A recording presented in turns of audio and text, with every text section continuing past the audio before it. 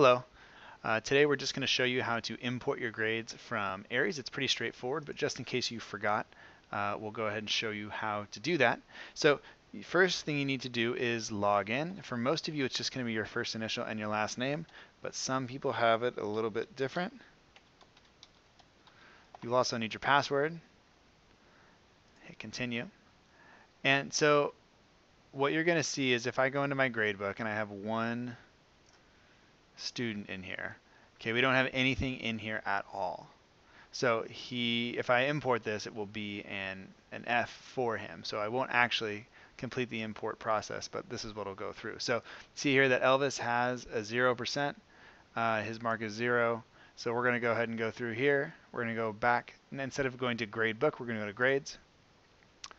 And so this is assuming that all of your grades are ready to be imported. You've graded everything that you're going to grade, and now we're just going to load it into the grading program so that it shows up on the transcript. So we're going to go ahead and hit load from gradebook.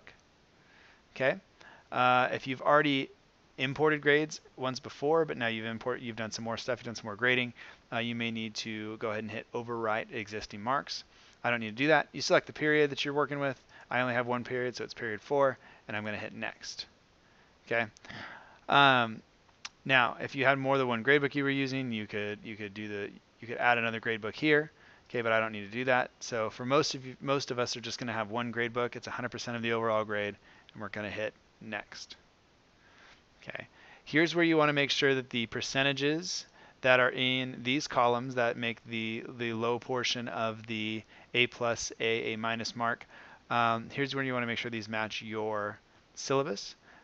You sometimes have a 97% there and a 96.9% here, and so on. So you want to make sure that that matches your things. Here you have 98, and then you have 88 instead of 87. So some people have pointed that out in the past. Just wanted to call your attention to it if you wish. So now we're going to hit next because we're all ready. And if I hit import grades, then Elvis gets an F for my class, and I won't do that to him because he is a great TA and that's not what he deserves. So once I hit that, I would be done. Okay, so I'm going to go ahead and hit cancel and get out of that. Now, if I needed to edit a record and not load it from a gradebook, I could just go up here to edit all records, and I could select from the drop-down menu here and give him credit. Okay, citizenship, work habits, and we are done. I'm going to hit done editing, and we are all done. All right.